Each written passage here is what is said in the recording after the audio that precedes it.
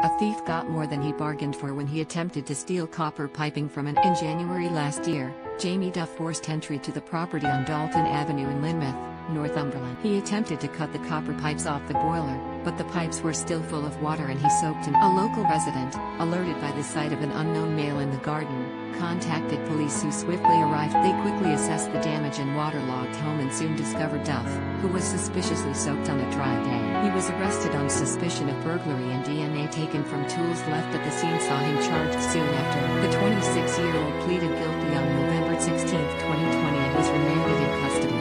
On February 9, Duff, of Woodmore Lane, New Biggin, appeared at Newcastle Crown Court and was sentenced to 25 months. He was sentenced to 23 months in jail for the Dalton Avenue burglary and a further 2 months for a separate shed theft and for possession of can. Detective Sergeant Dave Boone of Northumbria Police's burglary team said, Duff's plot to steal copper piping was less than watertight and the ensuing commotion from his mistake meant that cops were able to make. Unfortunately for Duff, in his desperation to get away after the chaos, he left tools that allowed our brilliant forensics team to do what they do best, and it was only a matter of time before we could prove Duff's involvement there.